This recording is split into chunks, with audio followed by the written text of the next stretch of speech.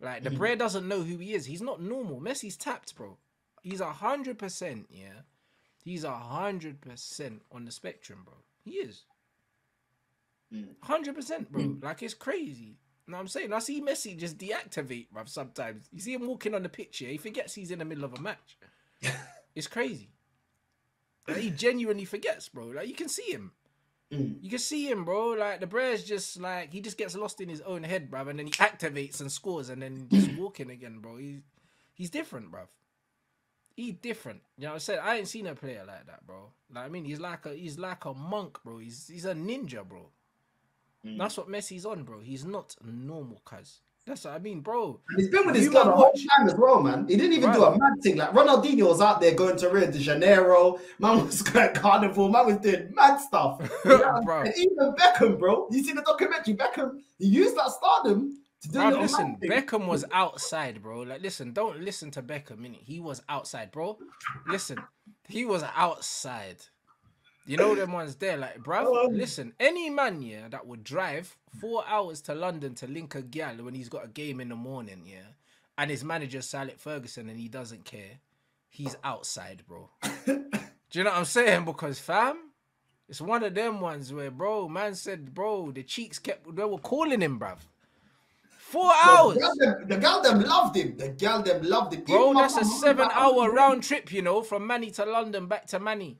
Just for a little squeeze in a car park and that. Bro, I don't blame him, though, because Victoria looks like the teacher from Horrid Henry, bro. Like, at the end of the day, she went, she does. She looks like the teacher from Horrid Henry. Man's like, yo, let me go get an exotic thing or something. Let me change it up. You know what I mean? Yeah, 100%. Bro, like, trust me, the man them are outside, bro. Like, and the thing is, if you watch the Beckham documentary, he says, how much the allegations upset his family. He never said he didn't do it, not once. Bro, watch it. Where does he deny it? Yo, Rants Panorama right now. Rants Panorama. You're digging up the whole thing. Bruv, listen to me, yeah? I'm a goon, bruv. You know what I'm a goon, bruv. Like, you gotta understand, yeah? Like, I focus on what people don't say. Do you know what I'm saying? Like, fuck what you say.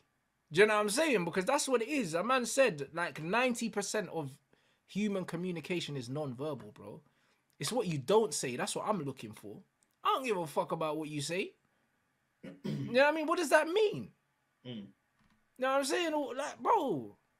Do you know what I'm saying? And this is why, yeah? In life, no isn't always a no. Because 90% is non-verbal. Do you know what I'm saying? But that 10% will get you locked up. Do you know what I'm saying? And this is exactly what that's what it is. 100%.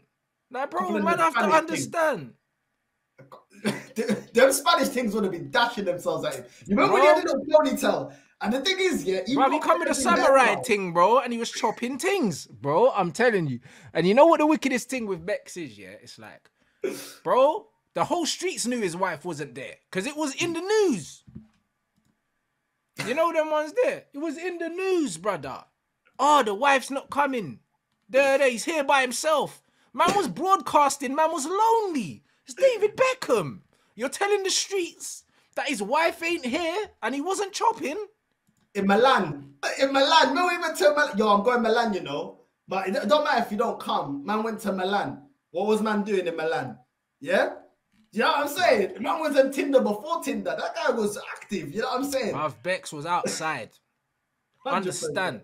He was outside, blood, playing Fruit Ninja, bruv, chopping. You know them ones there, bruv. Everything, bruv. All these things were getting moved to. Even Roy Keane said it. He's like, oh, Bex, yeah, he was a pretty boy. And he kind of... He loved the girls. He like, bro, man said he got 50 bags from Adidas and blew that on an M3 immediately or something like that. The whole 50 racks. Come on, broski. Who was Beckham buying the car for if it weren't for gal? And you can tell he's the type of guy, yeah. And this is the difference between someone like Beckham and someone like Sagna. You know, I think was it Sagna? Bakary Sagna had the mad thing though, the model. Yeah. But would Sagna be drawing things if he didn't have money, bro? His hair looking like looking like tweenies, bro. Looking at the purple character from tweenies, bro. That, come on, he won't be drawing gal when you're looking at tweenies. No way. Do you know Wait, shout out Gunner in the chat. 100%. Bakary Sanya, bro, 100% the money. The money he was drawing with the bread. Kevin Hart, number one. Wouldn't be drawing no gal if he wasn't Kevin Hart. Of course, you know right now. But listen, this is what I'm saying. You can't tell me that Beckham weren't outside, bro. He was 10 toes, bro. Like, he was outside. And he had bare Brazilians around him as well. I just remember now. He had Roberto Carlos. Bro, what are you telling me, bro? Him and Roberto Carlos were bare close. Like, them man was saying, how are these man best friends? They don't speak the same language. They speak gal, that's why, bro. They speak he was in Rio with the Havanas. Bro, their man they spoke gal, blood. That's the language they spoke. That's why they could sit at a table for 2 hours and laugh, blood. Are you trying to tell me, yeah, man's outside with R9 and Roberto Carlos, and R9 is the biggest gallus, bro? Come on, bro. And you know they're linking up Ronaldinho. That guy there, oh my days. Bro, Roberto Carlos can speak English now because of Bex, but he couldn't at the time. Do you know what I'm saying? R9, no English. Zero. Bare gal. That's what man was on, bro. Carnival, blood. Every night. That's what he was at. And you think Beckham was inside? Get out of here. That's why he didn't deny the affair, bro. Man said, oh, it was a tough time for the family. Like, do you know what I mean? Like, it could have ruined us. Man never said, he said he was disappointed. He never said, oh, I didn't do it. It's a lie. Do you know what I'm saying? He never said I'm innocent. I can't believe they would say these things. He said, listen, it was a tough time for the family. That's what he said. That's what he said, bro. Bro, it's what he said. And you know what, yeah? You know, she probably, girls always want to break up, yeah? Your friendship, your closest friendship is a friendship you did the most dirts with. Yeah. You know she wants to break up that friendship. You know I've never seen Roberto Carlos and flipping Horrid Henry's teacher talking. I've never seen them talking. You know why? Because they always hate your closest friend. Because with your closest friend, you've got your darkest secrets. Yeah, because she knows who the goons are, bruv. Flipping Victoria. Bro, they know. Vicky. I'm going to call her Vicky.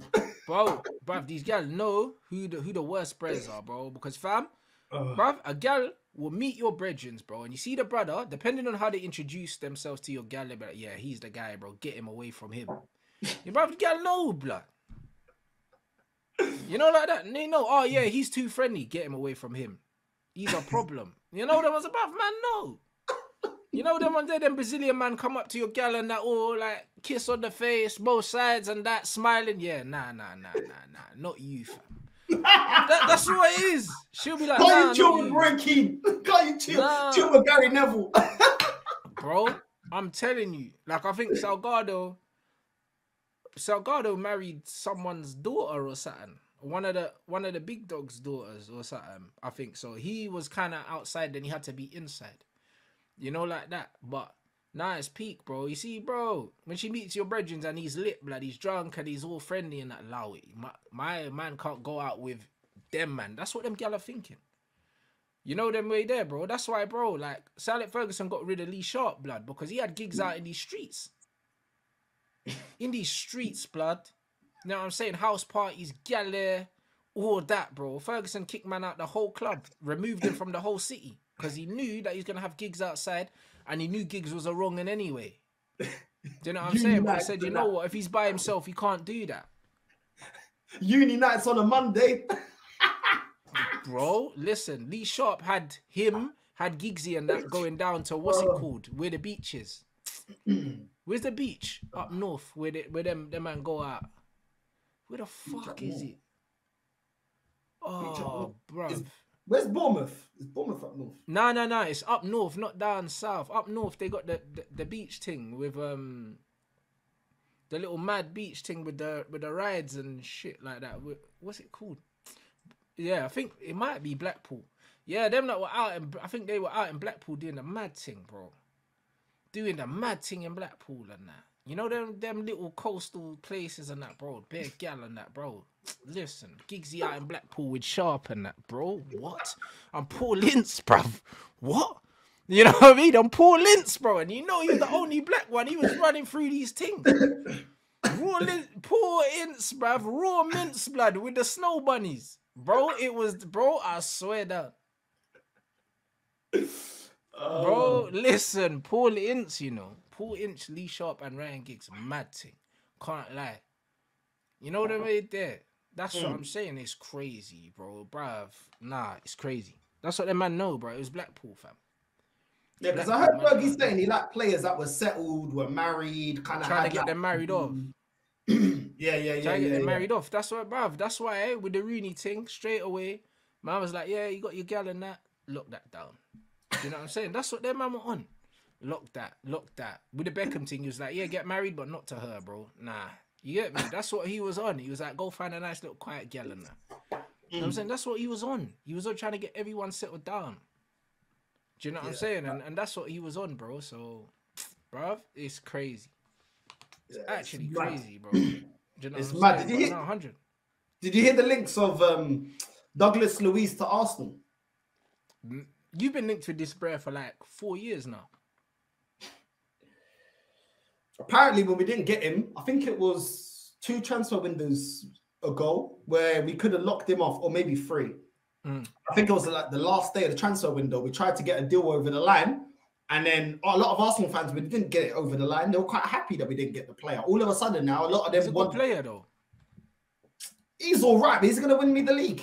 No. I don't feel like he's not going to win you the league. He's just going to be another good player in a good squad, but he's not a game changer. No, but he's better than Kai Havertz. You should have gone and got him instead of Havertz, and then you wouldn't be having this conversation. But the problem is now, every signing you bring in now is just going to be, yeah, but does it take us to the next level? Because that's where you should be. Does Douglas Luiz take you to the next level? Not really. He just replaces Xhaka. That's what I'm saying. Yeah, but it doesn't take you to the next level. Like, for me, if you let go of Granit Xhaka's influence and you knew you were going to get rid of Thomas Partey, you need to bring in players that are upgrades on both of those players for it to make sense. Because you're not going to get money for for Partey, not a lot. And you didn't get a lot of money for Xhaka, did you? Like, what, little 30 mil or something? I think it was even less than that. Well, there you go. Protecting his value, though, wasn't it? So even if you got 20 million for him, and then you spent 105 million on Rice, do you know what I mean? Like, and then what, 60-something million on Kai Havertz or something? That's crazy. You think he spent nearly 200 million, on midfielders to replace someone that went out for 21 million? That's outperforming the man that's replaced him. Is weird, bro. I can't lie. That don't look like good business. I was looking back on old Mourinho clips going in on Arsene Wenger, saying that certain managers don't have pressure, certain managers don't have to win stuff to keep their jobs. Other managers now have more sympathy. We have to win stuff to keep our jobs. And I was thinking, bro, since he made those statements, what's been different about my football club? Because no one's going to call for Arteta's head if we don't win anything this season. Let's keep it real. They won't. Yeah. I'm already seeing excuses of certain people saying, as long as he wins something. Well, hold on. That wasn't good enough to keep Wenger in a job. That wasn't good enough to keep Emery in a job. Like, why are we saying now something when the expectation at the start of the season was to now you've got the time, you've got the backing, you've got the money. Now it's time to deliver major honors, or as long as we win something. And this is why I'm not optimistic, bro, because the bar, they'll set a standard, and then there's always some kind of reason why they have to lower the standard again. You know what I'm saying? Oh, well, he's trying this new football. We're trying this new control football. Oh, we can't compete with Man City. Oil money. VAR's after us. And this is what I'm saying. It's like, bro, I'm not hearing it, bro, because Man City are able to do a treble while they're managed by VAR. Like, what is the difference? Like, do you get what I'm saying? I'm not hearing it, bro. I've seen games where they keep moving the goalposts just to keep you satisfied with the process. Do you know what I mean? But for me, it's all nonsense, bro. I'll be real. I got nothing to be happy about, if I'll be completely real with you, bro. Like, man are saying, oh, but Arteta's got us back to a standard. Bro, this standard of top 4 was not the standard I rated even under Arsene Wenger. Yeah, of course. You wanted my man out the club for that standard. You lot thought you should do better, and you're barely getting back to that. Do you know what I mean? And what, 3 of his seasons, he finished outside of that even. And So, even then, yeah, I weren't even allowing Wenger to get away with, oh, we can't spend money. I weren't even hearing that talk. You know what I'm saying? Because every transfer window, there's always bargains to be had. Basuma, Madison, players like that. Do you know what I'm saying? Going and getting a Neto and players like that. There's always bargains to be had. And a lot of times, Arsene Wenger would just do the cheapskate thing, like when we came second to Leicester, and not go out there and actually go out there and buy the players that are necessary. You don't have to break the bank all the time. You know what I'm saying? Atleti win major honours and they don't break the bank all the time. You don't have to break the bank. So Alex Ferguson, it's a myth that he broke the bank. He didn't always break the bank, bro. no, Not he every didn't player need he to. signed was breaking the bank, bro. Do you know what I'm saying? But he had But A1. He was A1 at identifying talent. one Nani. thing we did was we improved every year, no matter whether we won something or didn't win something. We always added to our team. We never said, all right, cool, we've won the league, we don't need to add. We would win the league and still add. Do you know what I'm saying? And that's what it was, bro. And yeah, I just don't know, bro. And you literally, I remember you lot had, bro, the players you lot had on your bench was disgusting. You had Nani on the bench. I seen at times you had Berbatov on the bench. Yeah, we you know had what I'm Berber on saying? the Like, bench. Yeah. bro, you had ballers on the bench, and no one said, "Oh no, he's got to play." Oh no, no one cared, bro. The Bro, aim but was this is the era now. Like, oh, you're gonna ruin so and so's development, bruv. Shut up, man. Do you know what I mean? We had big Berbatov on the bench, blood. Do you know what I'm saying? Man, are ruining development, broski. Bruv, man need 16 gunman to win this league, innit? Like, that's what we need. Forget about ruining development, rude boy. Like, forget all of that. We need ballers throughout the squad. It's not we need 11 man and then man that are happy to sit on the bench. If you're not happy to sit on the bench, don't be at a big club. That's That's it. it. And also, it's ageism as well. Everyone's got to be 21, 22. Bro, your manager identified that you needed Van Persie to win the league. He went and got it done. Went and got it done, bro. He didn't say, oh, you know what? You can only offer us. Is that going to win me the league? Cool, get it done. You know what I'm saying? We'll deal with that after we win the league. Then we'll deal with that. And man was performing. Van Persie was performing for Netherlands. I remember that kind of scorpion kick that he scored, bro. The guy was saucing. Man didn't say, oh, he's 29, he's over the hill. And that's big Sir Alex Ferguson, bro. You know what I'm saying? Yeah, because he understood what it took to win, and this is why Man City are what Man United were, because Man City won the treble. They can have Mahrez on the bench, Mahrez and Grealish. Like, that's the kind of bench Man United had. Do you know what I mean? Where we could bring a man from the bench that are good enough to start, but they could come in and make an impact. That's what we were, and now we're saying, "Oh, give Garnacho the number 7." Like, that's where we've died, bruv.